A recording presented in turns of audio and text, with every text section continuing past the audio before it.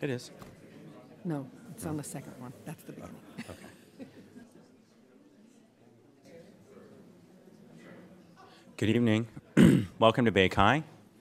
I guess the first meeting of the new decade, and it's always interesting for me to ask how many people have never been to a BayCHI before. Can you raise your hand? Okay, so it's about, that's probably about a third, maybe. That's pretty good. Tonight, I want to give a couple of heads up on things that are happening soon. Tomorrow night, the eye scanning BOF, Birds of a Feather, is getting together. There's details about that on the website.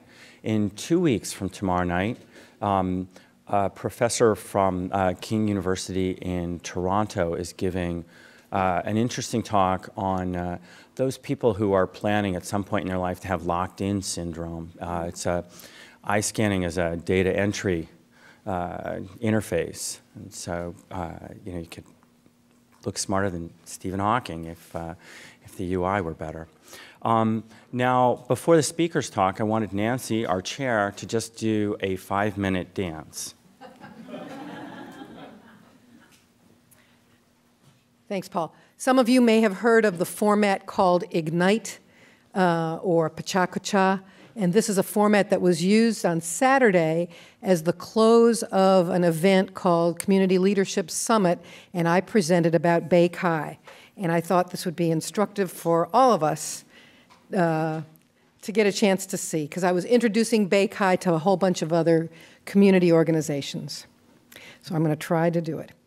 I want to reflect tonight on more than 20 years of activity of BayCHI, which is an all-volunteer run organization that you may or may not know a lot about.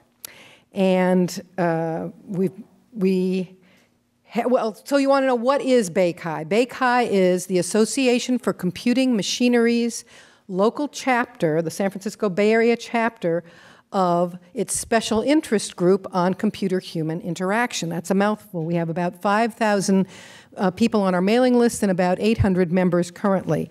And our earliest volunteer is Don Patterson, who was one of the founders. He says, serve the people is the key to creating a great organization, and the money will follow. Don't try to build the money first.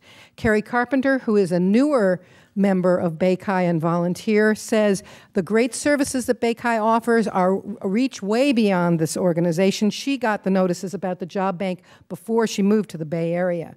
Fred, who's sitting down front, has been a volunteer for a long time, and he says, include everyone. Don't worry about what your job title, your background, preparation, or employment status is. Our monthly meetings, like this one, cover topics of all sorts. Diane Borosh, who's somewhere up in there, hi Diane, she has said that engaging people is what makes a community. So we keep trying new methods to engage with all of the people who are interested in us. Tutorials that have been successful in the international meetings come to BayCHI from time to time. Many of you may know Mr. BayCHI, Richard Anderson. Lots of people didn't know his name for a long time because he was the chair for 12 years of these meetings and kept forgetting to introduce himself. So when people greeted him on the street, they'd say, oh, you're Mr. BayCHI. Some of you have seen Steve outside. Steve Williams says, we govern by consensus. And his paraphrase of another person says, either everyone agrees or the majority agree that the minority are being disagreeable. Stacy Habino, where are you, Stacy? Hey, she says we have to expect change. We've had lots of changes over the years in governance and topics that we're interested in, formats for our meeting. Stacy and Rashmi Sinha were very instrumental in organizing the first unconference in 2006. Howie is not in the audience, I don't think, this afternoon. He says, if you volunteer for BayCHI, you can participate immediately. He went from saying, I want to volunteer, to taking notes right away. Lucy Dobler took over from Van, whom some of you may know, and she is currently our BOF chair. That's Birds of a Feather. Those are subspecialties within the BayCHI organization. And she learned a lot from Van, how to support them. And as Paul mentioned, the eye tracking group is very active this month. Van, whom I hope you all get a chance to meet, he organized the thing over the weekend, says regular face-to-face meetings is what helps us solidify and keep ourselves together. We can do a lot of work online and via electronic means, but do those face-to-face meetings too. Claudia, raise your hand and wave. Yeah, okay. She says, promote the practice. She got introduced to BayCHI from Mitchell Gass, another longtime volunteer and a perpetual BayCHI advocate. He said, come to the BayCHI meetings, and she says, wow, I'm interested in design. These are amazing, perfect meetings. I'm going to give Steve another chance to speak up because he's a big advocate of open source content. And Steve is helping all of us to put our monthly meetings that we've got in the can for the last 4 years on the web through Conversations Networks. Mary Van Riper, hey Mary, way in the back, has been the co-chair of the Usability Engineering BOF, remember you heard about BOFs before, for 11 years. And she welcomes everybody at those meetings and works with other people as her co-chair. Andrew Wong has been a volunteer at BayCHI, and he says, I only volunteered for a couple of years. I attended programs, volunteered, and made a career transition supported by BayCHI. I used to be a graphic designer, and now I'm a web designer and a human interface advocate. I love the phrase, only a few years, right? Ellen Franchik was one of our earlier chairs, and she comes back from time to time. She says, recruit for your position a replacement 20% sooner than you think you might need to. Naranjan is our postmaster currently, and he has found out that everybody participates in the steering of BayCHI, everybody who becomes a volunteer, and that's how BayCHI becomes successful. And I will say of myself that I feel like I've gotten a second graduate degree by being part of BayCHI. I learned all these new ideas over the past 20 years. I was a member from 1991, longtime member, first-time volunteer, stepped right into the chair's role. You can follow in my footsteps. So what is BayCHI? We operate by volunteer status, and we are regularly refreshed with new participants. And this slide deck only includes about 16 of the many, many, probably several hundred volunteers who've worked with us over the years. Thank you. And let me get out of here and let the next speaker up. So our first speaker of the evening is Julie Melton.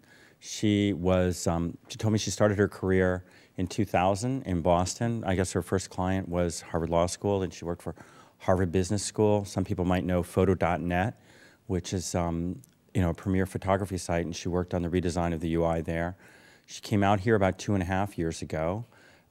She's currently set up her own research group, Deluxify, and she's got clients all over the world. Tonight she's going to be speaking about remote user testing, and if you're ready... I'm going to I'll leave this until after she's done. Okay. I'll just keep talking for a minute so that Julie can make sure that her slides are up. Is there anything that I should reveal about Julie that I haven't already said? I don't think so.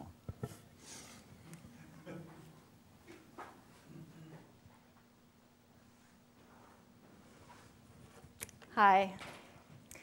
Thank you for, I need to turn my thing on. It's on? It's on? Okay. All right, well, thank you guys for coming out on a Tuesday night and spending an hour here with me learning about remote research. We're going to talk about hows, whats, and whys of remote research, and also ask you guys to think about how you might be doing remote research. So in the talk description, we've warned that it would be workshop style. That means that you guys have to be thinking too. So if you have anything to take notes on, or you want to take out your laptop, feel free, because we will have a couple times then we'll pause, and I'll ask you to do some thinking on your own, and we'll do some sharing as well. So first of all, what do we mean by remote research? It's basically studying people who are not in the same room with you. So this means not lab research, not face-to-face in a conference room research. So we're using screen sharing software, recording software, and phones to communicate with people who are remote from us. So basically, I drew this. Yeah. We have a moderator and a participant. They're talking on the phone. They're both looking at their computers. They could be anywhere doing this. You can have as many observers as you want, from your team. This is another really nice thing about remote research, is that you're not limited by capacity, how many people you have who are basically sitting in on the study, which is nice. You might be in different time zones. You might have different native languages. So this really kind of changes the game when it comes to the logistics of doing research, and it changes some of the ways of how you run a study, research methodology. So let's see a show of hands. So who here has participated in some kind of face-to-face user research study? All right. So how many of you have done this on a remote basis?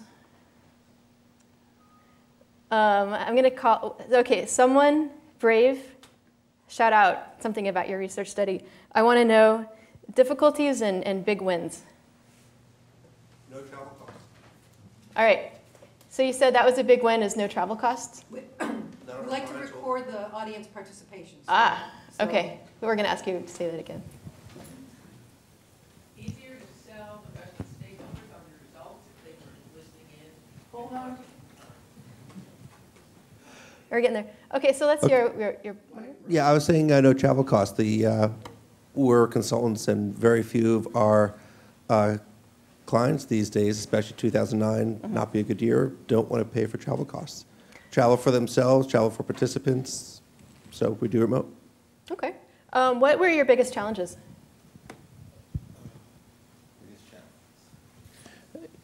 You lose the immediacy of being able to observe the environment.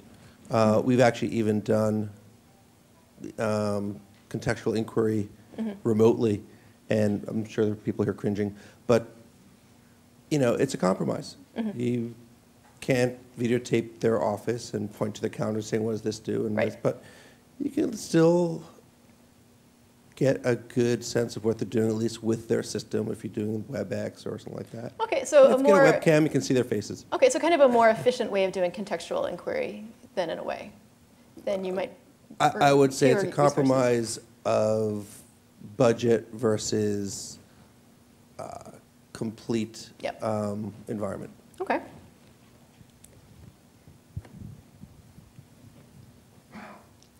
It was easier to get the buy-in from the from the stakeholders about the results of the research because they had been listening and watching at the time that the users were doing the interactions. OK, and what was your biggest challenge? I would say the biggest challenge was having the users connect through the software to get everything started so that the actual research experience could begin. OK, so the sort of technical setup. Absolutely, yeah. OK, let's hear one more. I'd say biggest challenge is getting computer A and computer B talking to one another, particularly if there's a firewall involved. OK. And one of the big benefits to me is it's easier to take notes if I'm not having to maintain eye contact with the person or something like that.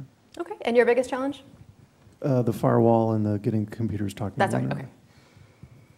OK, so as we've seen, there are some pretty significant benefits and also pretty significant challenges as well for doing remote research. So let's do some thinking about why you might want to go remote and why you might not want to go remote, first of all, as we begin to sort of frame our thoughts about this. So first of all, I'm going to do some selling to you about remote research. Ease of recruiting is a big one. I don't think anyone likes recruiting. It's not fun. It takes a lot of time. It can be really hard to find people who are willing to take the time to travel to a location, to meet with you. It also takes time to figure out when you could go meet them in their space, for example. Also recruiting quality. I mean, this is something I've done a lot of thinking about because I've done a lot of research studies in San Francisco. And the people who have free time during the day that can like hang out in Soma at your office, it didn't necessarily match the people who our product is targeting at all. And so we were just really limited by our pool of possible participants, basically. So at that point, if you're really scrambling to find people, you're just going to accept whoever you can find, basically. It's much more limiting. If you have a much, much broader pool, because it requires less time for people to participate, and you're accessing people outside of your town, you can get the right people for what you're looking for much more easily. And although we don't see their real physical environment, we do see their real computer environment. which if you're doing a lab-based test, you don't. And so we're going to look at a case a little bit later on where seeing a participant's computer was actually really helpful and interesting, and we wouldn't have had that context otherwise. So if you're asking someone to come into a lab setting, they're using this machine they might not be used to using. You're asking them to learn a lot of new things, and especially if you're doing some sort of usability test, it's hard to kind of parse out what's there being uncomfortable with the new setup and what's your tool working or not working correctly. And again, what we said about no limit to the number of observers. You can have a lot of people jump in and out. It's not disruptive to have them enter and leave. And they can communicate with you still by using IM, for example. I found it's the best way to do that. And we'll do some talking about real-time recruiting. So that's intercepting people as they're using a website, asking them to fill out a screener, giving them a call right then. We'll be talking more about that. But in that case, you're using actual tasks. You're not saying, pretend you want to buy some sneakers. Say, hey, you're buying some sneakers. Can we tag along as you do that? So it ends up being a much more authentic task, which can be more useful. But caveats. If you are testing people who don't have good internet access, then you're going to have a bad time, right? So you need people basically who are using broadband. And also folks who are on wireless also, they might not be able to talk on the phone at the same time that they're on the internet. That's obviously not going to work. So you're kind of limiting your participant base to people who are somewhat tech savvy already. And also, you don't see their faces. This feels more important, though, than it actually is. I mean, once there's so much that's conveyed through voice that in the end, after so many studies that I've worked on remotely, that's something that a lot of my colleagues have noted is like, oh, well, maybe we didn't really need to see their face. But that is sort of an upfront concern. And just a note about webcams.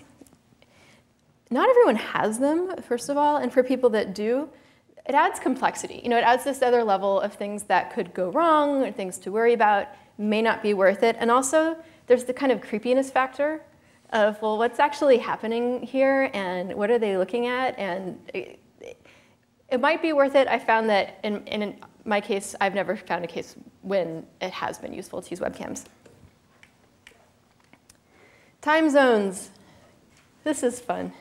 You really need to make sure that you know the time zone of the person that you're talking to when you're doing scheduled remote testing.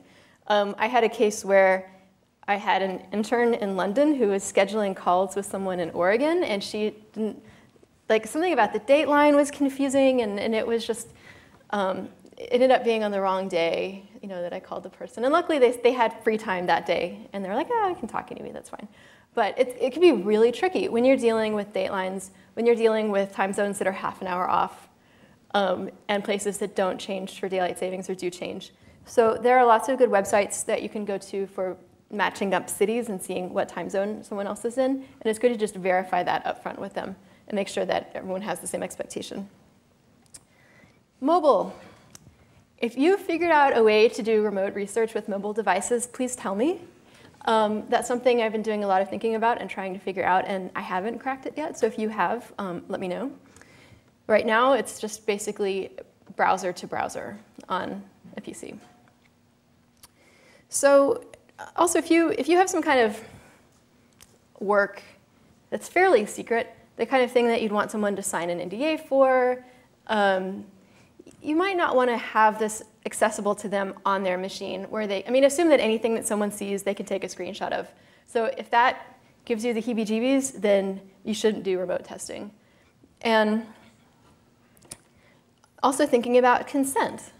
If you're talking to kids, if you're talking to minors, you have to get consent for having them in your study, and that can be a little tricky. So it's something that you should just really think about and think about how you would get consent from their parents or guardians in order for them to participate in your study.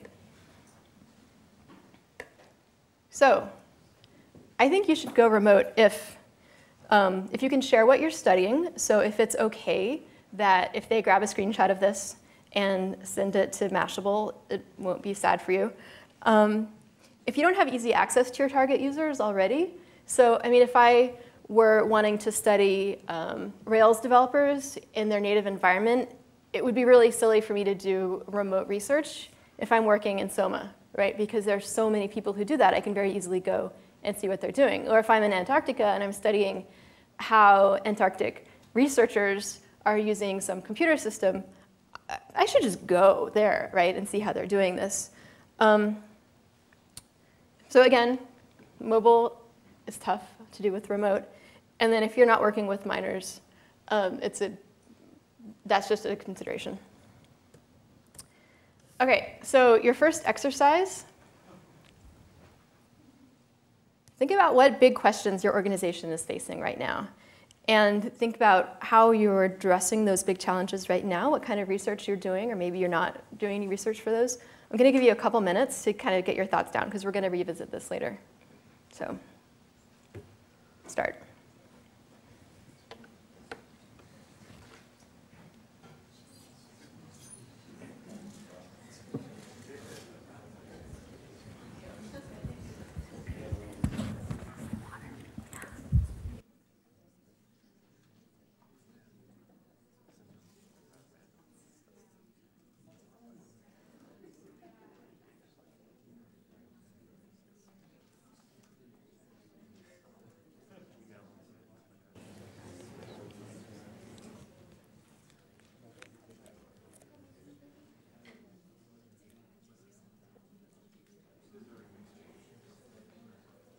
Nancy, you're not writing?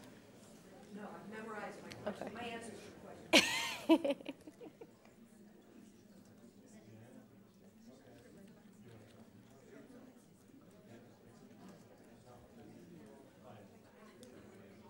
OK, does anyone need more time? OK, it looks like you don't. All right, so let's come back.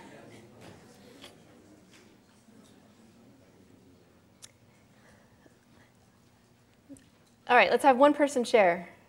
Stand up if you're brave.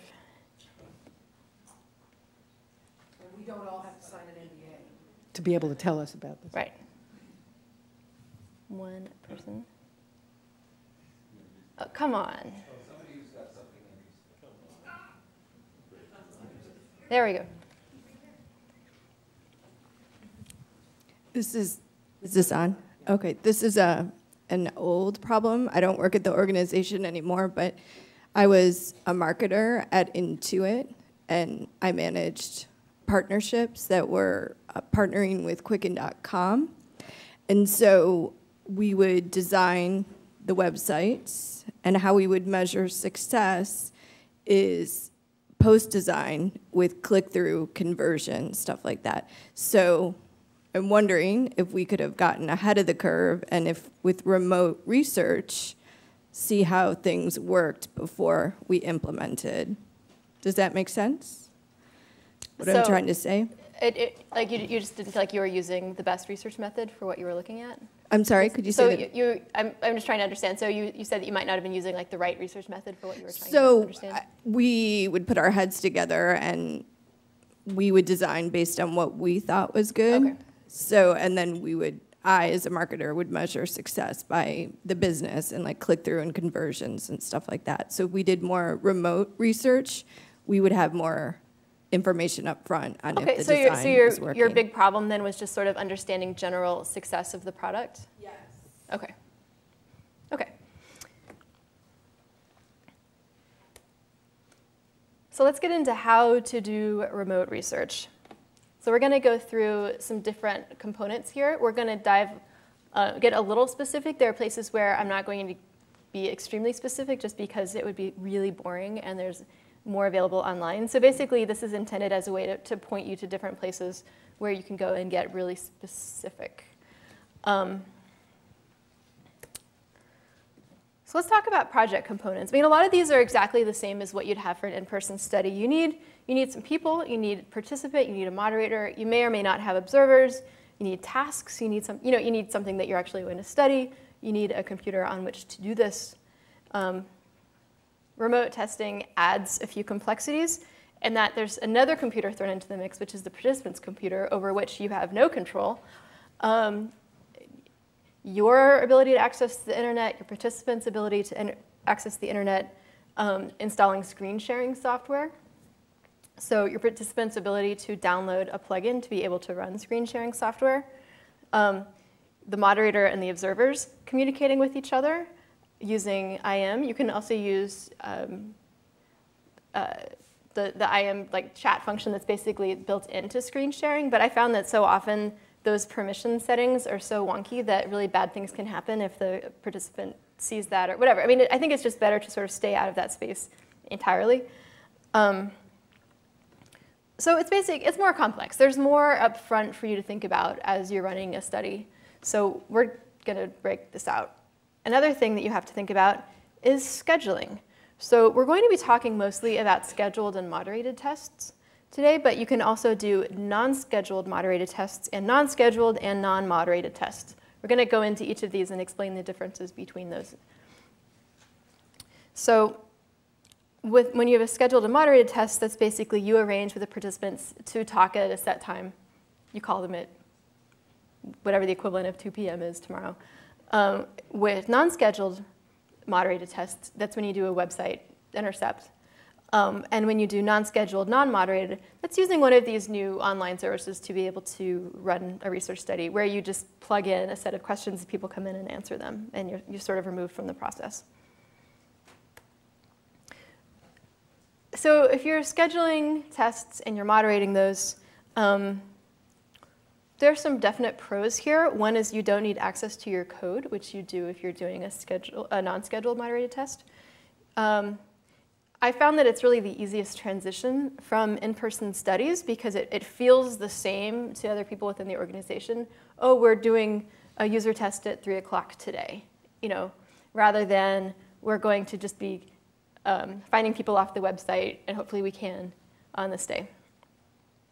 A definite con is that tasks aren't necessarily authentic. You're sort of asking people to visualize, imagine that they're doing something. And there are definitely ways that you can do that reasonably well, how you can add time constraints, how you can really think about how to make that task feel authentic, but it's not authentic.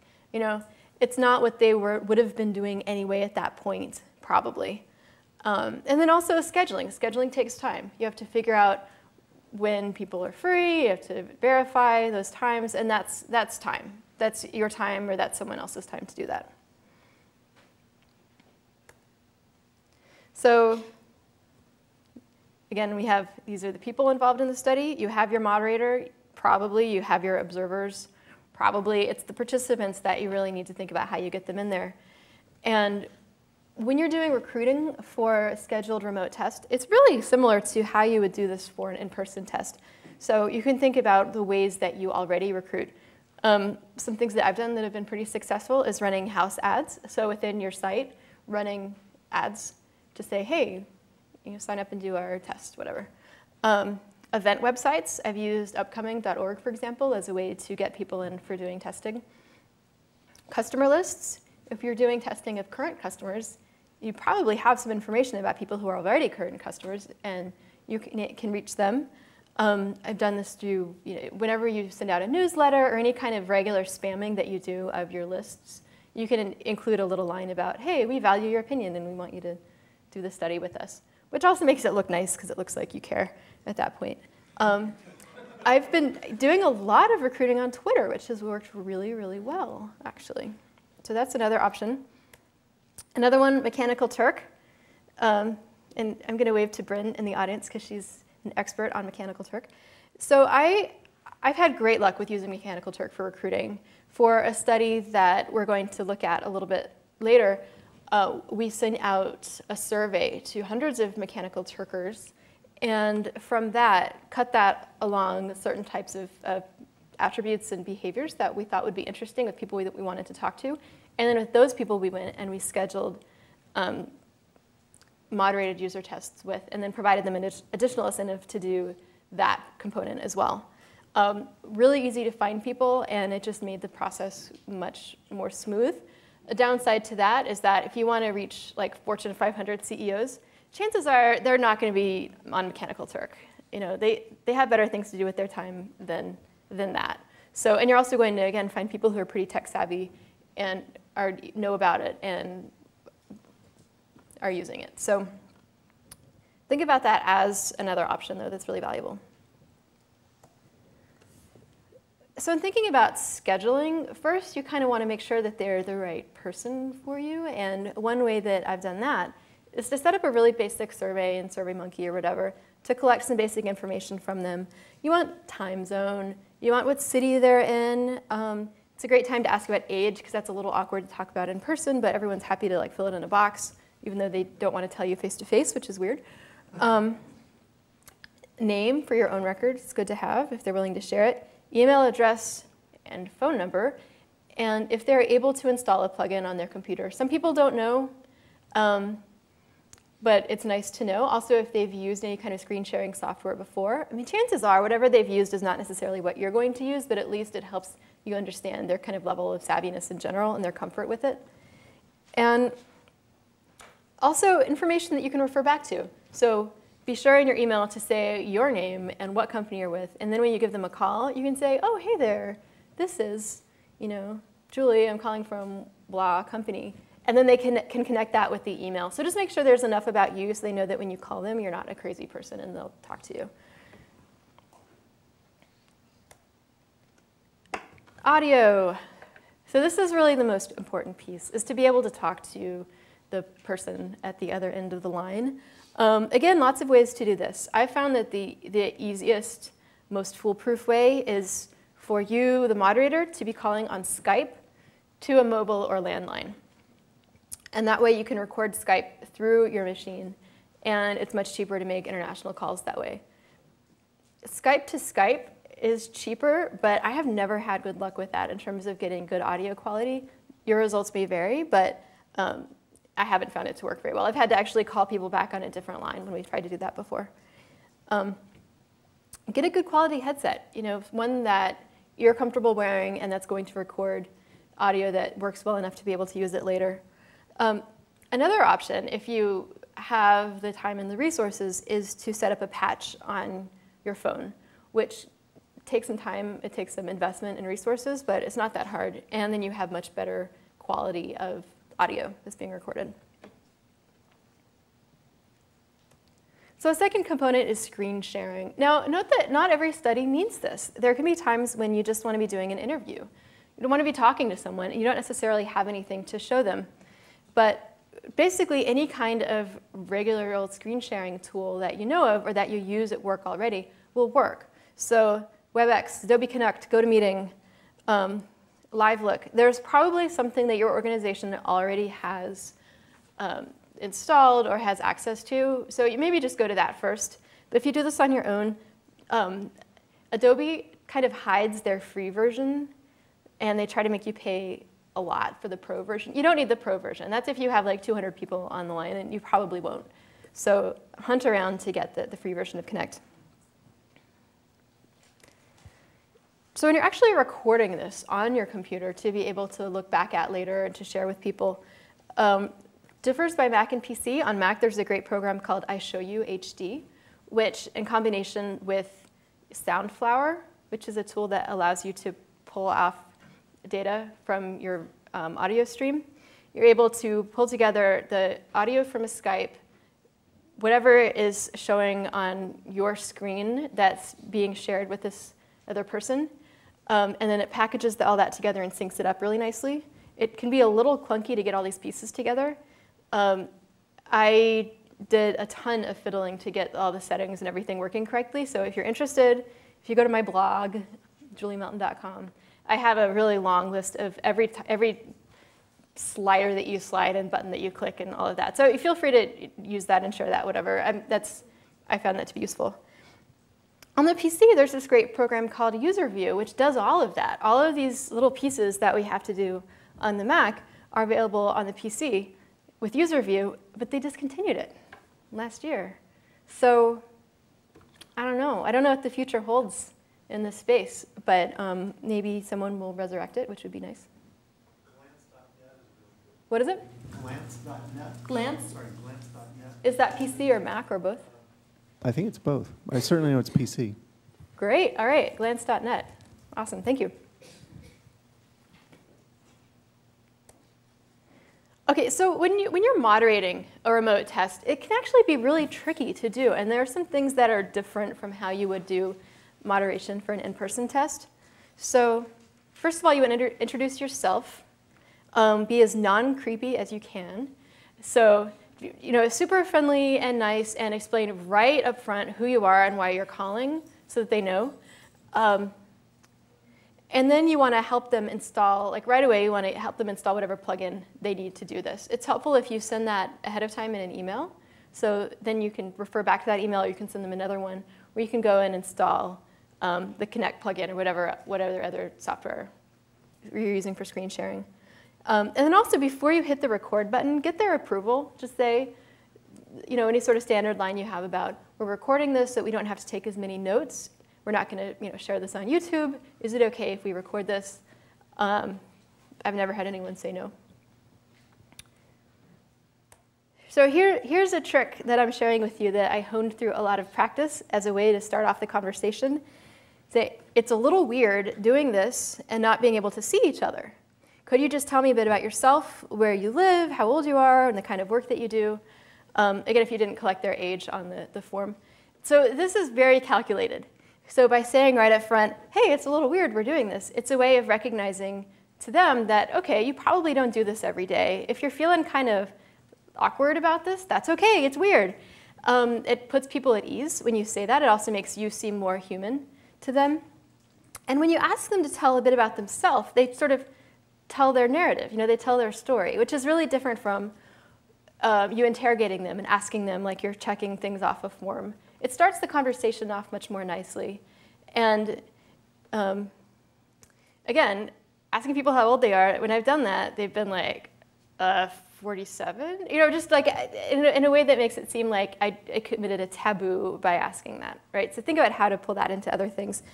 And it's interesting what people choose to say about themselves, right? I mean, that can be really interesting too.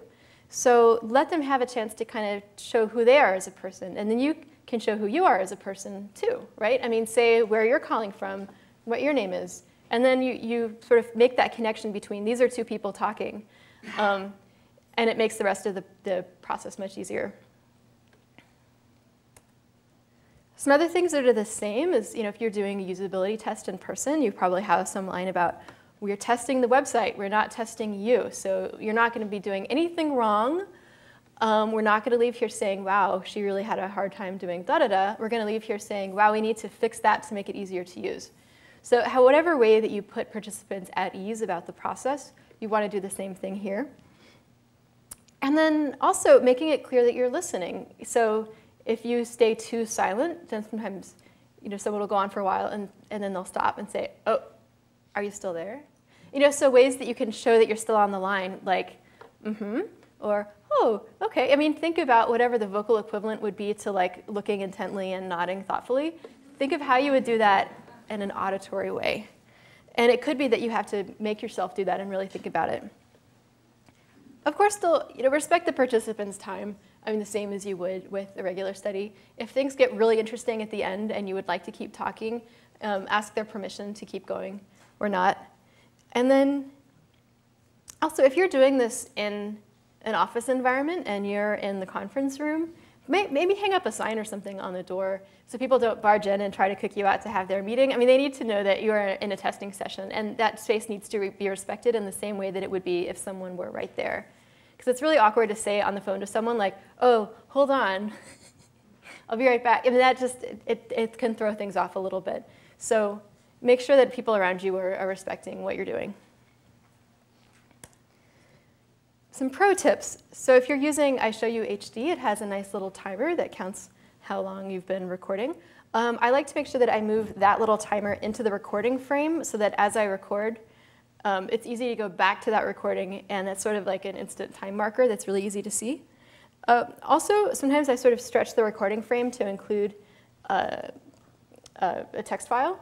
So I can be taking notes that are then recorded in sync with whatever's happening on the screen, whatever's happening on the phone. It just pulls everything together more nicely than it would be if those notes were in a file that you'd have to refer back to along with the video. Also, when you're sharing the video, really think carefully about what you want to share to stakeholders. you don't want to just say, you might want to, you want to give them access to, but you might not want to expect them to watch 6 hours of video. So if you pull out the most interesting bits and share those in one place, that can be super helpful. And I'm going to keep coming back to this, but give yourself a lot of setup time. There are a lot of moving pieces here. Something will go wrong. You want to make sure that that goes wrong while you have time to fix it and not when you have someone on the phone with you. So make sure that you have everything set up for the first time way in advance. You want to test it on your colleagues first. You want to have your buddy down the hall test this with you before you ever do this with a real participant. And then before you get a real participant on the phone, you want to make sure you have it set up with enough time to be able to do a test run with your setup before you get on the phone with them. Otherwise, it could be tough. And even then, you're going to have problems. I promise you will have problems. You will have problems in a significant percentage of the sessions that you do because there's so many moving pieces, right? So first of all, be apologetic. Be really nice about it. I had a participant once who was talking to me from the small island off the coast of Sweden where he lived, where they were having bad weather, and so the internet wasn't working very well. And so we were talking on Skype, and it was just really impossible to hear. And so we rescheduled for the next week, and he was fine with that. He was nice about it. I was also really nice about it. And it was fine. It wasn't the kind of thing that we could do anything about, but it's also the kind of thing we couldn't plan for. You can't expect for bad weather in Sweden necessarily. Well, maybe you can.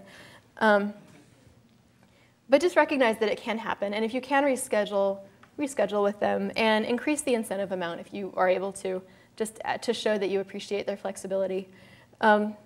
Sometimes it won't work. No matter what you try, there's going to be a problem with installation, with network access, with something, and that will happen, and it's okay. It does happen. But try to think of what you can get from that session. I mean, even if screen sharing isn't necessarily working terribly well, maybe you just do a phone call with them. You can still get a lot from that. Okay, we're going to talk briefly about non-scheduled moderated tests, where you're, again, intercepting someone on your site as they're doing a real task. So you're getting someone who's doing something that they are already motivated to do. You're not motivating them to do it. And also there's reduced recruiting time, because even compared to the scheduled testing, which takes less time than in person, now you really don't have that time at all because you're interrupting them as they're using your site.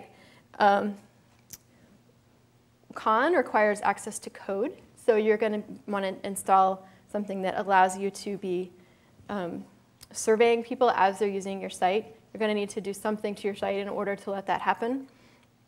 And you need a lot of traffic to your site, so thousands of visits a day, in order for it to be worth your time to be sitting there looking at results as they're coming in.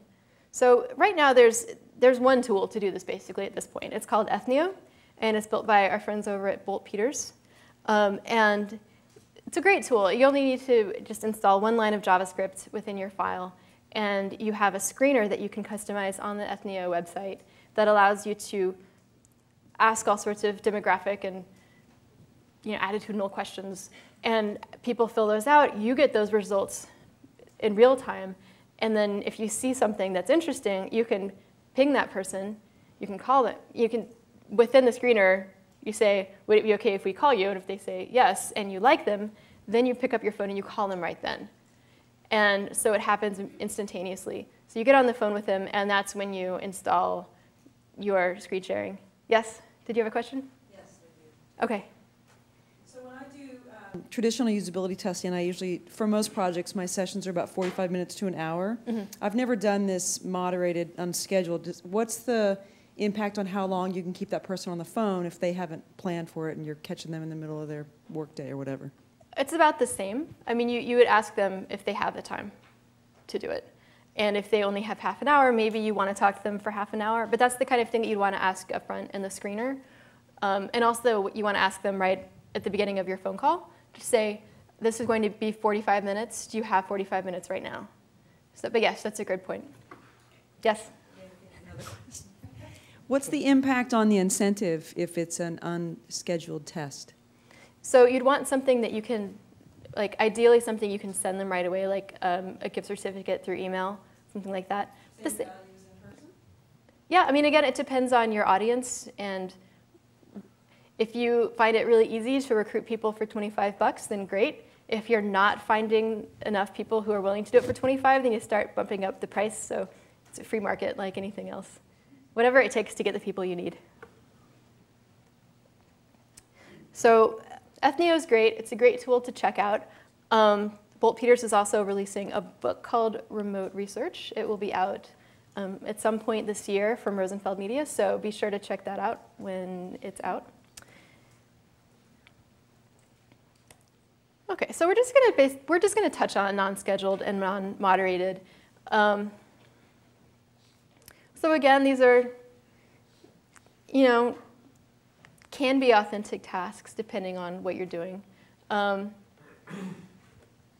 You have to set this up. You have to use one of these tools and plug in questions that you want people to answer for you. So you kind of do that up front.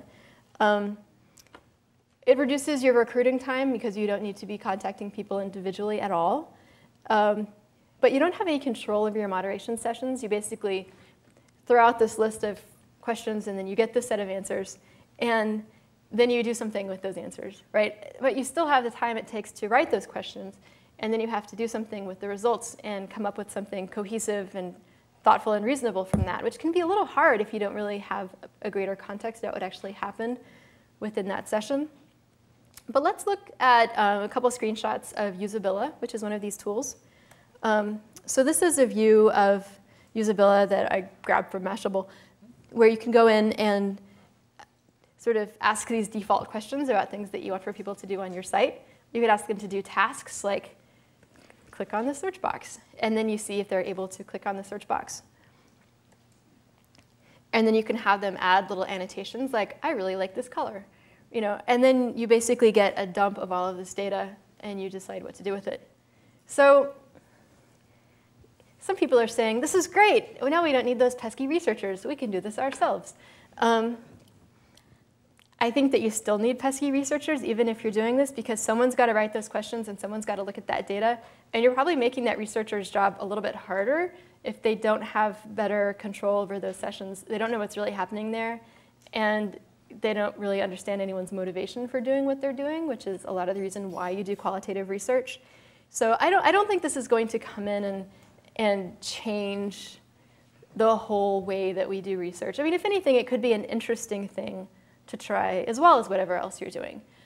It can be a way to maybe validate some assumptions, like, oh, I don't think people are actually seeing this box. Let's see if they're not seeing it. But it's something that people are probably going to ask you about. Like, oh, well, why do we need to have you when we can go to Usability? So that's something to think about. Think about what, as a researcher, that you still have a role within that, and that you're going to really need to be doing other research in addition to that to understand the context around user behaviors. OK, so let's jump into a couple real projects. And this is a real photo. This is not Photoshopped. I didn't take it. OK, first we're going to talk about Lumos Labs. So this is an organization that I worked with that develops a platform for brain training games called Lumosity. And this allows people to do these cognitive exercises daily to help improve cognitive function.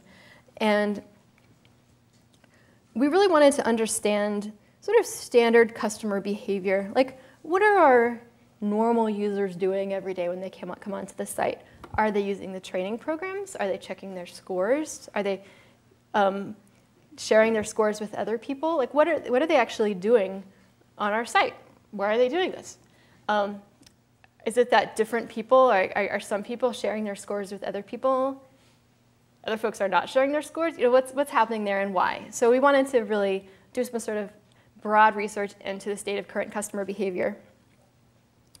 So we recruited current customers, Twitter, email, newsletter, our blog. When I sent out the screening email, I asked them for their Lumosity username. So if they weren't current users, they obviously wouldn't have a username. And I went in and just checked that against our database records before contacting them to make sure they were actually a current user. Much, much easier than finding in-person recruits, for sure. And it just got much greater user diversity. We had a very international audience. It didn't make sense to only talk to people in San Francisco. Our users lived all over the world. So by doing remote research, we were able to connect with these people in a way that we wouldn't have been able to otherwise. And also, it ended up being even more useful than we thought because of how you're able to see how someone has their machine set up. So this is a little blurry because it's from a still from a compressed video. And I blurred out this woman's name. There's a lot that you can tell from this that you wouldn't have been able to tell if she'd just been in the lab. So you can see that she's using IE, that she has both the Google and Yahoo toolbars installed, that she's never clicked out of the alert messages that we put on the site. So once we saw a lot of people who'd never closed out of the alert messages, we realized, oh, we should probably have those auto expire after a certain amount of time. I can see that she's enrolled in the basic training program. I can see that her BPI is 231, and I know sort of how that compares to the curve, the distribution of BPI scores, so I have some indication that, BPI is a sort of made-up term for how well you're able to use the site. So it correlates to cognitive function, basically, so your memory, your reaction time, that kind of thing. As you improve in these different attributes, your brain performance index goes up. So you can track your training that way. So I know her BPI. I know how that relates to other people's, so I can get a sense for how her reaction time and memory, et cetera, is. Also, lumosity points, which is basically calculating how much you use the site. So from there, I can see that, how active of a user she is. I can ask someone, well, how much do you use the site? But it's nice to actually be able to see that. I mean, I know that these numbers. So I wouldn't have the same context about her if she had just come into the office. It just lends a much more whole view of who this person is.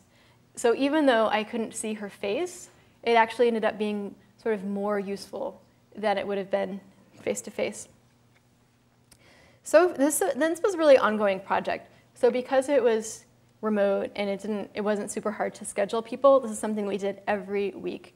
We had 2 or 3 remote tests. And this way we could iterate along with an agile development cycle and keep testing new things as they were developed. And it worked out really nicely to do that. And we were able to pull people in on quicker notice if we had something new that we wanted to test really quickly.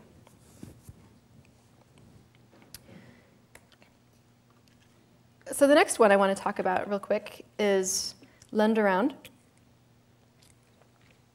So this is a company that is building ways to share DVDs with friends. So it's in beta right now. You can go to the site and check it out. I've been working with the team to really think about how they want to build the next version of the site. And so we've been doing basically formative research remotely. So this is phone only. It's only audio. It's not visual. Talking to people all over the country. This is a US-based study. And again, these are people that we found using Mechanical Turk, the people who filled out a survey, and then we called the ones who were interesting. And we had some ideas about very, very specific user types. So we kind of knew who we wanted to be talking to. And we had such a pool of people because we had all these survey results that we could have very, very targeted conversations with people. We would not have been able to find those people through just sort of posting an ad somewhere. And this, I ended up using exactly the same setup as I've used for other studies. I did record audio. I mean, I did record video because I was recording my notes that I was typing as I was talking to the person.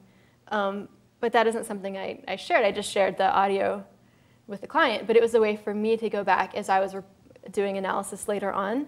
To have all of that together in one place was really, really helpful.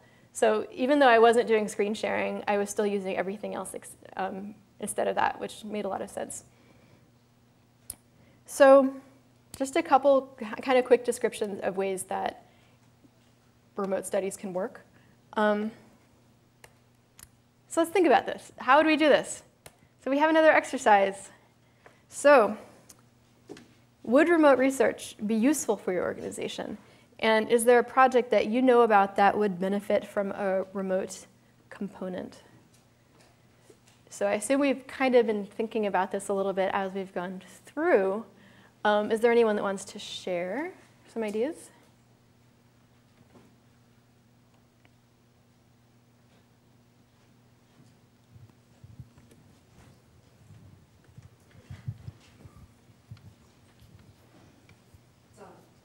Okay. The library where I worked until recently just instituted a new checkout system that people could access online. Mm-hmm. The other librarians were really thrilled about it. I thought there would be problems with the users. And sure enough, people started calling me and saying, how can I find this book? If we'd been able to track their screens and see where they were going wrong and what was fouling them up, it would have been a huge improvement. All right, so that sounds like a case where that could have really saved some headaches up front then. Anyone else? We have a mobile development environment, IDE, that as we're running out our excuse me, our next build, I'd like to get some data on exactly what people are looking at. Mm-hmm. Can I clarify? I want to make sure I understood your question or your issue. You're creating mobile apps with this development ID, but people are working on it on a static machine on a PC. They're not building on mobile.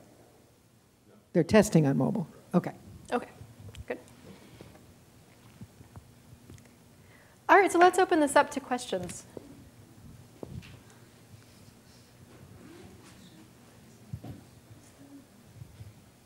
I'm curious if you have done any remote research for a retail e-commerce type site. I have not. Have you? Yes. Any thoughts? Quick thoughts? If that's there's a long answer. It's tricky. Okay. Paul, I think that's another talk we should schedule. I'm doing some iPhone development these days, and the users have a device that can record voice, but I can't get screen sharing. Can you hold up your hand? I don't see where you are. Oh, there you Hello. are. Okay. Doing mobile development on iPhone, being able to do user research based on their stuff. Are you doing that now? Uh-huh. You're doing remote research? Or you would like to do remote I would research? like to I better would too. enable our users so Call that we me can if you do figure it remote out. research. Okay. Okay. Why do you want to see the questioner's face? Because it's really, that's a good point, because it's really awkward to be looking around wondering who's talking to you. If you're on the phone, you know who you're talking to. But that's a good question. So earlier you mentioned language, but I'm curious about how you've handled, or if you've handled in the past, testing with people remotely who don't speak English, and if no one in your organization, if you want to still facilitate how you deal with interpreters and those kinds of things. Like on the fly, interpreting can be really difficult. So I haven't done that personally. So Nate Bolt over at Bolt Peters has a great anecdote about how he's tested for English language competency when doing a test in English. They were doing a study of video games with kids in South America. And they would ask them, oh, do you speak English? And they would all say, yes, I speak English. And then their next question was, okay, so what direction does a balloon go when you let it go? And then like, oh, sideways or down or up? And the answer was up. But that was a sort of a real test for being able to speak English at that point. So you want to make sure, before you take the time to call someone, that you're able to talk to them and communicate with them. Otherwise, it's not really going to be a good use of anyone's time. If you don't have, I don't think there's a great answer, basically. It would be hard to do interpreting as you're doing this, it might be better just to find a moderator who's able to speak that language. So I'm wondering if anyone has done any kind of quantitative comparison of remote and in person in terms of, run the same test in 2 different modalities. Do you get the same success rates, same usability scores, et cetera? I'm doing that right now. I don't have results for you yet, though. 2 weeks, I will. Actually, we just did a card sort, which was the first 8 participants were local, and we did it in person. But we needed to also get participants from about 5 different countries. So we threw that out as an unmoderated, unscheduled remote.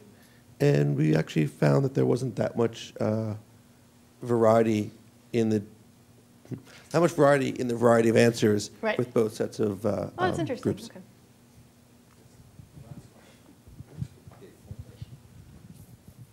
Hi, I have 2 questions. The first is this used only for web-based applications, or do you ever use it for software as well? Sure, you can use it for, well, it's tricky because you can't have them go to it and use the software. I mean, I've done this before where through like running a virtual environment, you have that person able to access your computer. I haven't found great results from doing that just because it ends up being really slow, and then you're looking at something that's really tiny, and then you can't like resize it. And I haven't seen it work terribly well. I think it could work well. I just think that it hasn't really been tried much, but it certainly can be done. And the second question was, in the usability sphere, what % is remote, and do you see much acceptance from business people in using I see this? a lot of acceptance from business people because they see that it can be a lot cheaper. And it just sort of makes sense. I mean, once everyone gets used to having remote meetings, then this is just sort of seems like, oh, well, then we can do that too remotely, right? So I found that there hasn't been a lot of pushback on it, but I still think that the vast majority of research is done in person at this point. I think it's probably likely to change the next few years. Okay, so I think that's it. I just have one comment about remote testing software. Yes. So I work in enterprise software. If you have a beta cycle, which I assume some companies still have, this would be something you could do during a beta cycle. Yes. Because the software is already installed over there. Yep. Great. All right. Well, thank you.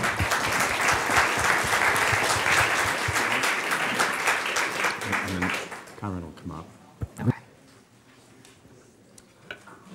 Does he need my dongle? I'll just leave this on for him. Okay. So tonight's second speaker is. Go ahead, Conrad. All right. Thanks. Conrad managed to walk across the street from VMware, where he's working on the design of new UIs. Tonight's talk on monitoring systems, he said, is based on his dissertation research, where he did that research was at Northwestern, and he must have been such a good student because he said that Don Norman was cuddly and lovable, and so that's going on record. And I'm really eager to hear the talk. I thought it was going to be a great compliment to Julie's. And if you're ready. Yeah, I'm just going to try to get the slides up and hopefully have.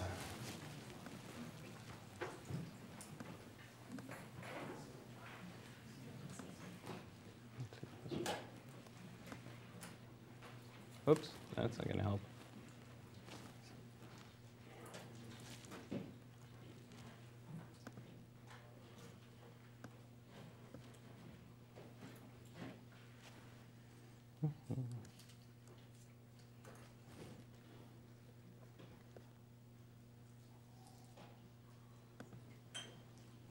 There we go. I'm going to borrow Julie's power supply here. Oh. All right. Thank you all for sticking around and for giving me a chance to talk to you tonight. My name is Conrad Elbeck-Buehler, and I want to talk to you today a little bit about how we design monitoring tools. So my problem is that I think monitoring UIs pretty much all stink. To be fair, it's not that I think that they really stink, it's just that they're incomplete.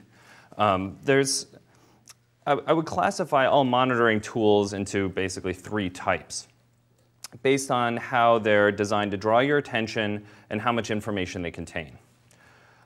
Reports, for example, they contain a lot of information. Information that's focused on a subject that may contain a significant amount of data analysis, but it's not really designed to draw your attention, and so it's actually pretty easy to overlook what's in a report. By comparison, an alarm or an alert is designed to really direct your attention, but contains very little information. Typically, it just contains a single bit of information. Now, dashboards do actually contain a lot of data, which is typically unanalyzed data and is not necessarily organized around a subject or a particular situation.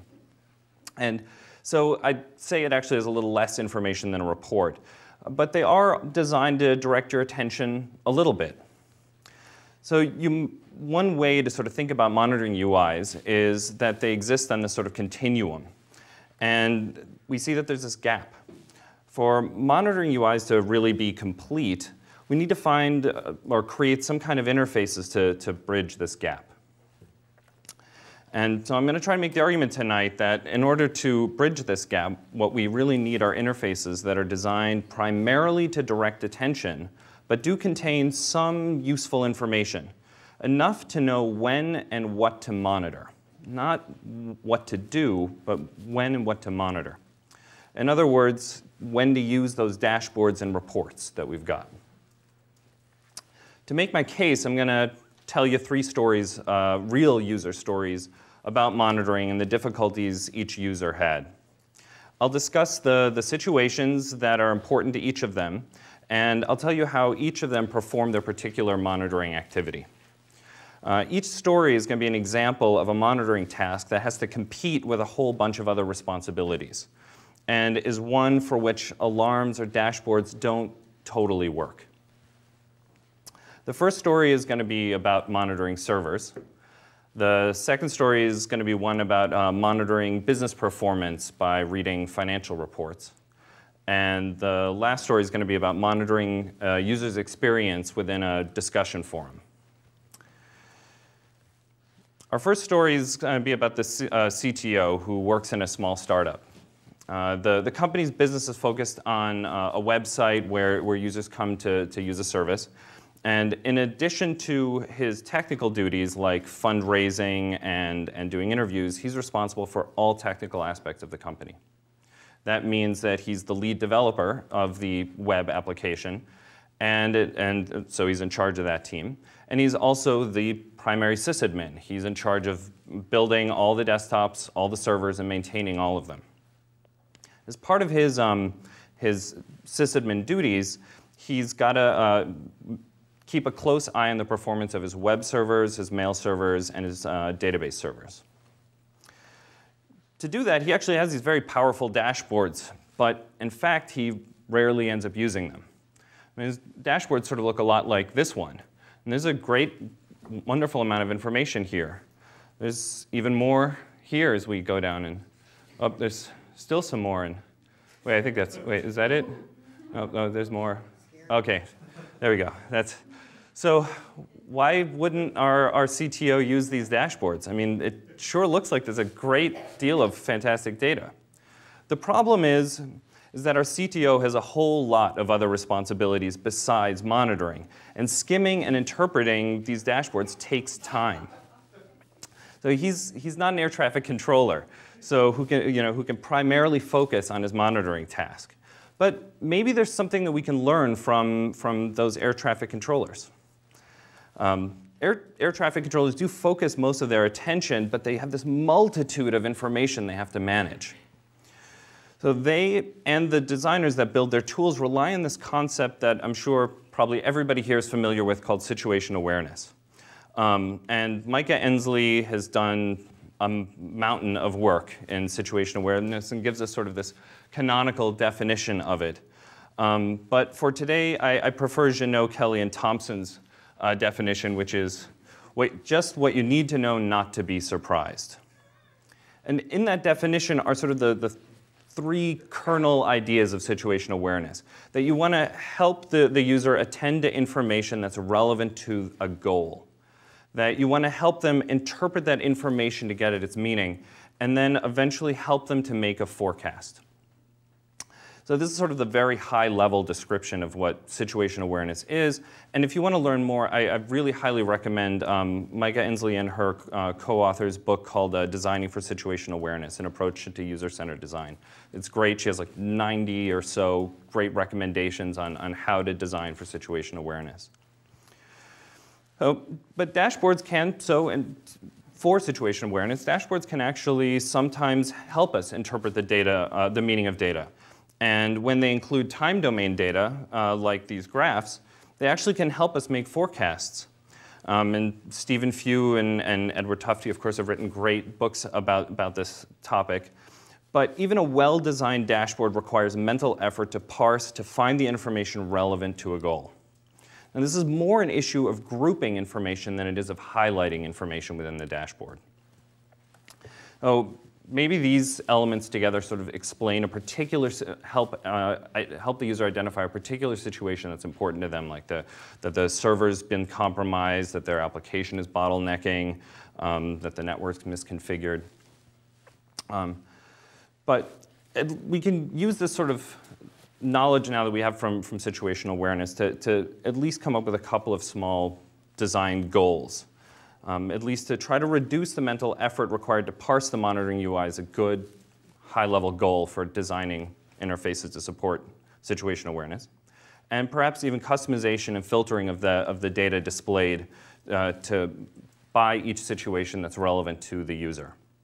These aren't really lofty design goals, and there are plenty of dashboards that actually let you do this. Even Google Analytics lets you do that.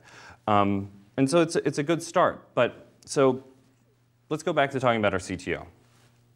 So if he's not using dashboards to monitor his servers, what is he using? Well, he works on his servers all day long. He works on the machines all the time, updating application code, installing patches, et cetera. And I noticed that when he logs into any of these servers, before he logs out, he runs uptime on the server's load and takes a look at that. Does everybody know what uptime does? It tells you just how loaded the server has been in the last minute, 2 minutes, and 5 minutes, I believe. And so he samples the server load based on convenience when he happens to be logged in. And if he happens to catch a moment of high server load, and if he's got time, he might go investigate the situation. In other words, what he's saying is that if the server load is high enough, he's asking whether or not the server load is high enough for him to go investigate. So high enough. What's high enough? That's pretty subjective. What might be high enough to me isn't necessarily high enough for him. He's making a subjective evaluation from this objective information.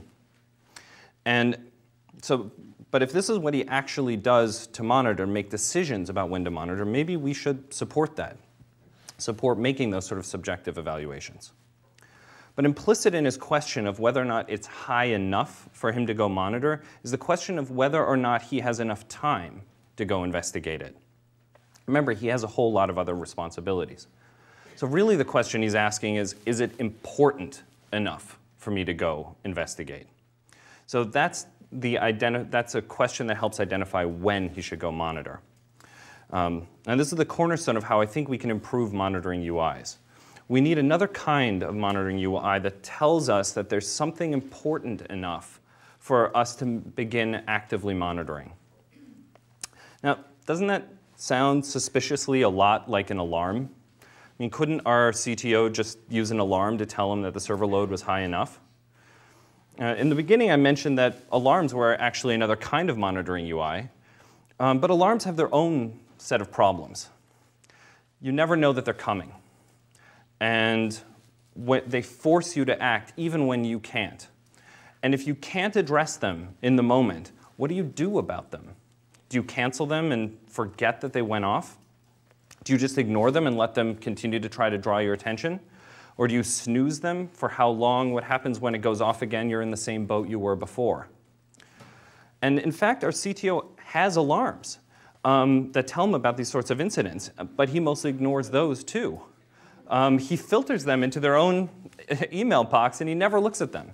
The only time he looks at them is when he's actually discovered that something is wrong, and he uses them to try to figure out what the root cause was by going back and looking for the first alarm, or the early alarms. Now, to be fair and to be honest, he does actually use one alarm regularly. Sometimes someone from his customer support team comes and finds him and tells him that they're getting angry calls. So you could say he's basically using his customers as his alarm system, but obviously that's not ideal. So let's look a little more closely at why the alarm doesn't quite work for his uptime monitoring method. So here's a quick graph of server load.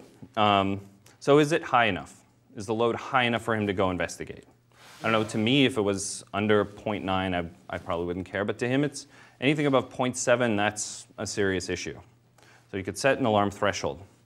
But the problem with using the alarm, as I mentioned before, is that he won't necessarily have time when it goes off to do anything about it. And when he does have time, he doesn't know anything. It doesn't tell him anything unless it happens to go off right then. The root of the problem is that this is what an alarm does. It divides the data range into the data that he should ignore and the data that he should pay attention to. Now, remember, he said that he'd investigate if the load was high enough. All that an alarm does is tell him that it's high. And what's more, it only tells him that once it's happened. And so he doesn't know anything beforehand. Now, this is where a graph would really do us a lot of good. He could see how it was changing, and he could see where it is and where it's been, but at a cost. He has to interpret the graph, and that was already the reason why he wasn't using his dashboards to begin with. Furthermore, graphs, though useful, take up a ton of screen real estate. And it's why, for the most part, network operations centers look like this with monitors as far as the eye can see. And our CTO can't afford to do that in his small startup. So maybe there's something in between a graph and an alarm that we could come up with that might help him. So instead, what if we change how the data range is divided up? From this to this. Instead of showing the whole graph, we could just show that region prior to the alarm threshold. Then the position of the data within the region could identify the importance of attending to the situation. If the data is below that ignore threshold, it might as well be at the ignore threshold. And once it's crossed the attend threshold, you should go pay attention to it, but it might as well be at the attend threshold. Doesn't matter how high it goes. So the range in between enables us to indicate that there's this degree of importance to attending to the situation. For lack of a better term, I refer to the range as heed. The closer it gets to the alarm threshold, the more important it becomes to pay attention to it. So, and we can then just apply a familiar slider widget to indicate the heed. And now our CTO has a way of knowing if the load is high enough. Now we can offer him a simple dashboard that relies on the way he already monitors his servers. One that doesn't give him too much detail and can still help him decide if he should turn his attention to his servers depending on how much time he has. In other words, it sort of helps him make tactical decisions about his time. And it does so continuously if the display is somehow up and persistent. And given that it's small, there's probably room for it and he doesn't need a whole network operations center. But in the case of this situation, these are all indicated by single sensors. A lot of situations that are important to monitor for are indicated by lots of different sensors together. That was that whole problem of grouping in a dashboard. And this is also a situation that he has to check on several times a day. What about situations that we care about, that we want to monitor for, that happen far, far less frequently? So to that end, let me tell you about a CEO that I work with who had a very different monitoring problem. She's in charge of a medium-sized company that also has that was primarily based around a web service. And recently she's launched several programs to grow that business. And she needs to keep her eye on how those programs are performing because they cost her money and they need to bring in a certain amount of money. They basically need to perform well. But she, just like our CTO, it also has way too many responsibilities. And something that's more immediately urgent keeps coming up. And so it's really easy for her to put this off. She only needs to check in on the performance of these programs maybe once a week. They don't change that fast. But given that she has all these other things to do, and given the fact that she's actually quite anxious about their performance, she's not that likely to go look in on it. And sure enough, she didn't. And she stopped looking at it for months, only to discover sometime much later that the programs have been seriously underperforming. So she monitors these programs by reading reports that are generated for her that more or less look like this. If the reports show that the program is not performing well enough, then she's going to pay closer attention to it. She's going to do something to go investigate it. And in many ways, this is a lot like our CTO's problem of monitoring servers, except that the values change way more slowly. So at least we can try to apply a similar solution first. So here we could see how close each of our clients are to being underperformers. Now we could just show her these 4 indicators, but what happens when this program grows from 4 customers to 20 to 200? We need some way to collapse this or compact this display so she can just decide to read the report. Because reading the report is really her monitoring task. So we want to indicate when it's useful for her to monitor. So let's try to figure out a way to compact the display. We'll start by assigning just some values to the scale, maybe make 0 for the minimum heat and 1 for the maximum heat. Now what we could do is just elect the maximum value of any of the customers to sort of act as a stand-in for the report, to act as sort of a summary of the report. What that means is that instead of saying that client M needs your attention now, it says that the report needs her attention now. And it says that unless the whole program is performing well, she should probably go investigate the situation. This might look familiar to some of you. This is essentially an OR operation from fuzzy set theory applied to heat values. But now she does have the single representation that summarizes her whole report and helps her make a decision about whether or not to monitor that report closely. Now, if we, again, make it persistently visible, she can have a continuous evaluation of the program's performance. And if it looks like the program might need her attention, she can first delve into the display and get some more detailed evaluation. And then if something something concerns her, she can dive in even more and see the real data herself. We can sort of think of, that's obviously our beloved progressive disclosure. We can use this model actually for describing how HEAD UIs should direct user attention. Present them with a subjective evaluation of the information, and then move them slowly toward more detailed objective analysis, sort of essentially going from Simon to House. So this sort of offering more detail on demand is obviously something that we've all come to know and love, and is certainly useful, would be useful here as well. Now, some of the situations that people monitor for aren't because they're already familiar with them, but it's because they want to learn about them. The next monitoring story I want to tell you about is about the sole developer and admin for a community-oriented website. So his site is co-located, so he doesn't really need to worry about the condition of the servers. That's somebody else's problem. But what he cares about is whether or not his users are having a good experience in the forum, or at least not having a bad experience. So he talked to me about 2 types of negative experiences that he wanted to keep, that he already keeps track of or tries to look out for. The first is something restricting access for his users to the website. And the second is the discussion on the site becoming what he called unbalanced. So first, let me tell you about what he meant by access restriction. Since he's the sole developer of the site, he's frequently changing the source code.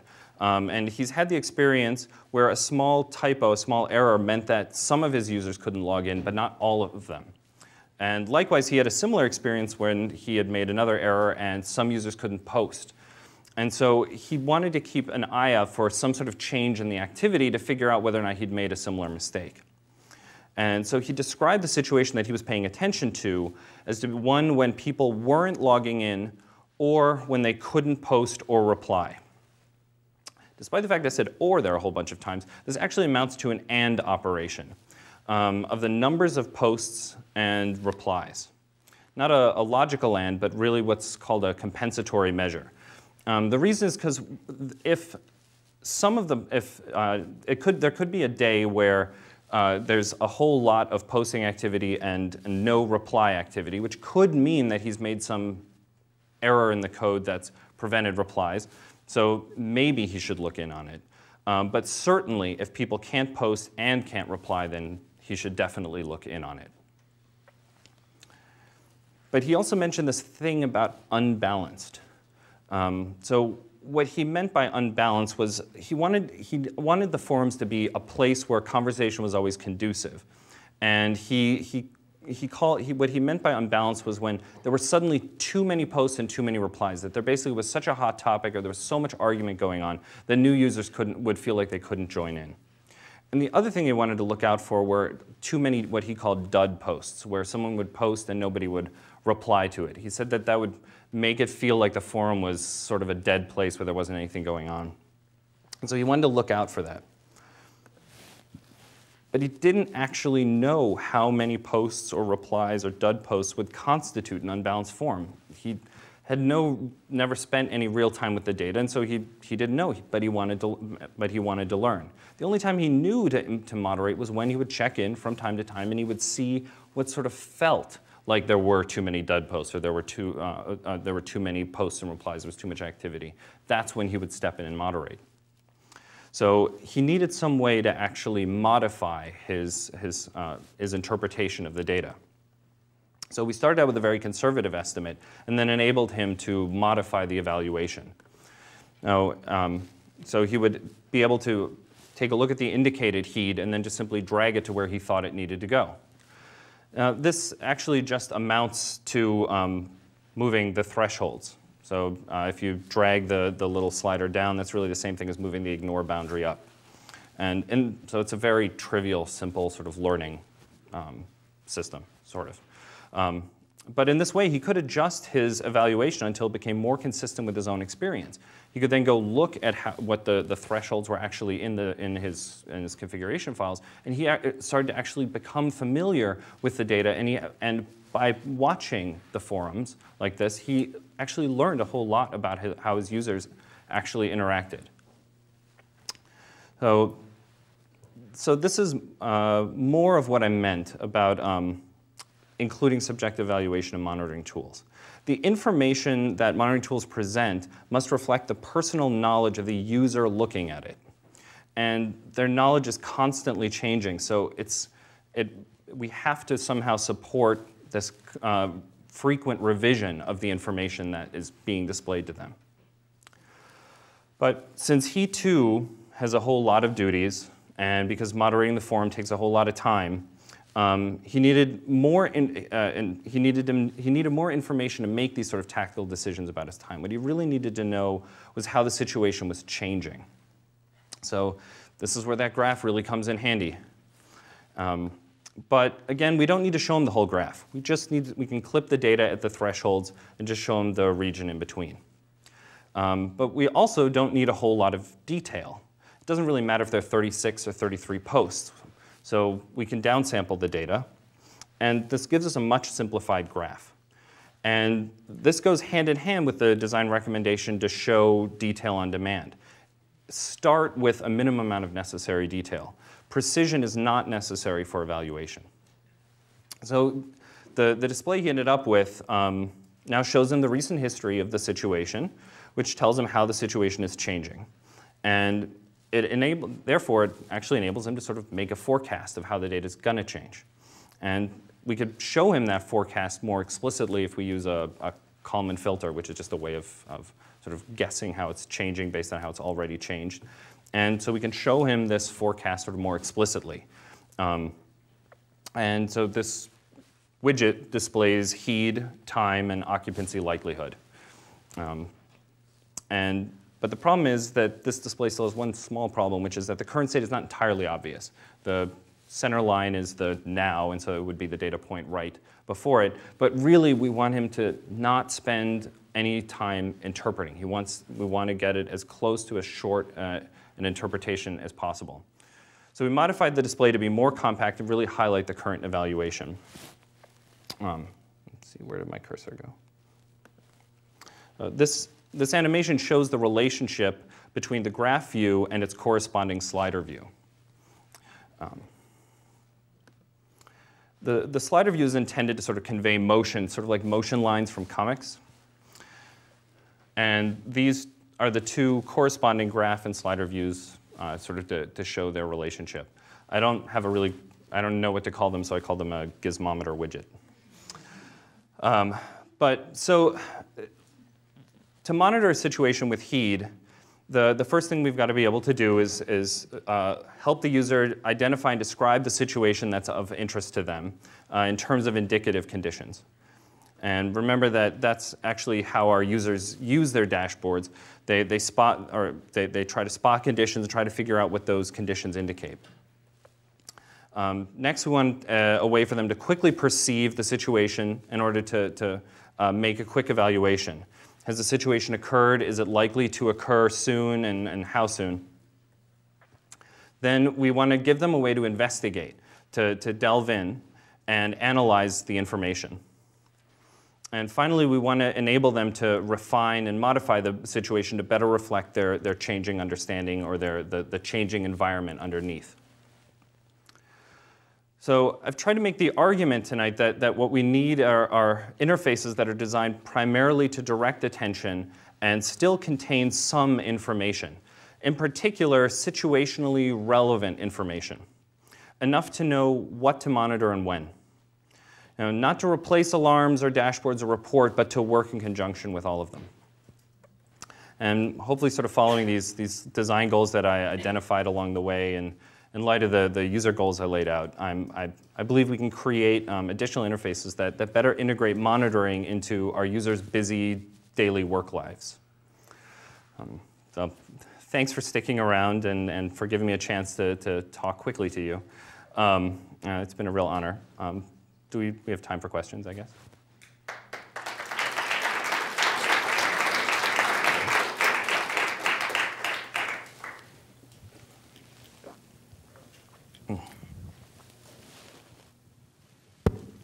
Hey, Conrad, yeah. You work for VMware right now, correct? That's right.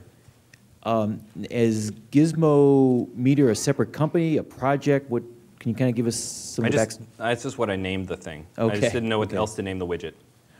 Okay. The scale is heed, but I needed to come up with an example UI that utilized this heed, and so that was just the name I came up with.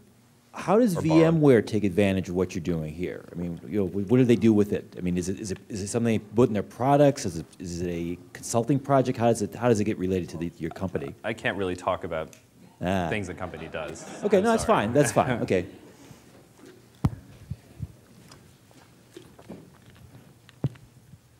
First, let me thank you for an excellent talk, and let me suggest that you could take the work that you've done here and apply it in a different situation.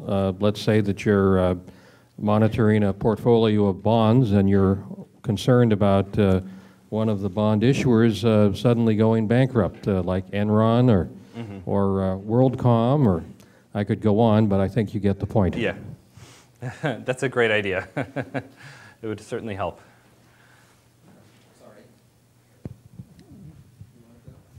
I had a question about just the evolution of these interfaces, and I guess your dissertation research was about designing these interfaces to suit the environments. And given the design principles that you have, do you think that there's some way to automatically extract interfaces that map on, or is there still a lot of design work in tailoring the interface to the information stream? I think that's certainly the holy grail that a lot of people look for, but I have to be honest that I have immense faith in designers and the brilliant minds of designers. So I can't ever imagine an automated system coming up with any sort of interface that's anywhere nearly as good as what a designer can do. I think empathy and sympathy are powerful design tools that no automated system can fully take advantage of. And yet, we assume that some kind of a designer, presumably maybe with empathy and sympathy, made that horrible dashboard interface. And what I want to know is extensive, not horrible. Yeah, what I want to know is what? No, it was horrible. It was horrible. I'm sorry if you're here. It was horrible because it has an overload of information that is designed not to be read. And that has too much summary and too much data at the same time, right? Health read. Okay, great. What makes the health read? And here are thousands of lines of data. Why would you defend the dashboard and say that we still need the dashboard? Well, I love that health is red but availability is green, and that the most prominent thing is this green availability thing, despite that health is critical. But the reason I would defend the dashboard is that it's information like this and this and this that helps us analyze a situation once we've identified that it warrants investigation. These are powerful analytical tools, but I feel that we need something that's actually more subjective, something that's evaluative, if I'm allowed to sort of use that term. And so the HEAD displays, I think, are closer to an evaluative interface that sort of guides initial attention, but this provides us with the ability to analyze the situation once we've identified it as being worth our attention. Hi, I've been working on a design problem that's similar to the CTO or the display that you have up there at the moment. It's for HVAC operators with monitoring displays, and you work with the HEAD stuff's fantastic, but one of the real problems that we've had is that the operators don't actually then know how to take that data or make informed decisions from it. Mm-hmm. So even if we give them the data to say this is all the surrounding information, how do then we build in domain knowledge into interfaces? And I was wondering if you had any advice on that. Well, actually, that's a perfect example of why it's so valuable to have subjective interfaces. If we provide the user with the information they should be paying attention to, but they're not yet educated enough to know what to do with it, we're giving them useless information, or at best and at worst, we're actually making the situation anxious for them and scaring them. That's why it's necessary for the individual to essentially create the evaluation or have access to the individual. It would be fine if they could, those individuals could then ask an expert when they're told that something's going on, that something is broken, and then sort of get at that expert knowledge. Okay, so these are all fully customizable interfaces. Mm-hmm. Yeah. Hi, I think this has been a great talk. I've designed many dashboards and monitoring systems, and I think you made a really good point of distinguishing between monitoring, which is something that's got to be a low cognitive effort to just see if something's okay, and analysis, which is what a dashboard is usually more for. And I think it'd be very nice to see a use of your gizmometer on dashboards, because a lot of dashboards, you want to start on a high-level page, which just says things are okay, you can just get an idea, and then, oh, it's getting close, you click, you go in, and you get your tables and charts and whatnot. Yeah, I think it's a nice combination. Thank you very much. Sure. I appreciate that. So I spent many years working for companies that did the interfaces for the network operation centers that are not the case you were talking about. But with a lot of customization, you could have an interface where you had summary information and then drill down and drill down and drill down. And also more systems with a certain amount of dependency information built in and intelligence built in that allowed you to determine the significance of an alarm rather than just displaying a million alarms. Yeah. So I'm not sure that everybody here understands that those systems exist in these large organizations. What you're talking about is really a different case. Yeah. A case where you just can't have that level of Yeah, absolutely. There are great examples in nuclear power plants and huge manufacturing plants where the events occur so much faster than humans can even respond that there have to be automated systems that actually roll up alarms and stuff. But alarm roll up is actually a big problem. And there's a great study by, I think it was Bransbury in the UK, their health and safety administration, that looked at all sorts of alarm problems in production and in big production environments. And this was one of the big problems that they saw, that when alarms get rolled up, that they would obscure sometimes the problem because there'd be a problem in the roll-up. But actually, one of the things that you sort of pointed out here is that it puts this new burden on the designer to make it easy to author these situation descriptions. That it's got to be easy for the user to make adjustments, and I'm hoping that that direct way of adjusting is helpful. But even just authoring those situations has to be done easily. I ended up doing the authoring for 2 of these cases, but actually the forum owner took the code and he started writing his own. He had the configuration file. He started writing his own to start monitoring all different sorts of things in his environment that he wanted to learn about. And so if we can make but it does put this new burden on us to actually write good authoring along with good monitoring tools.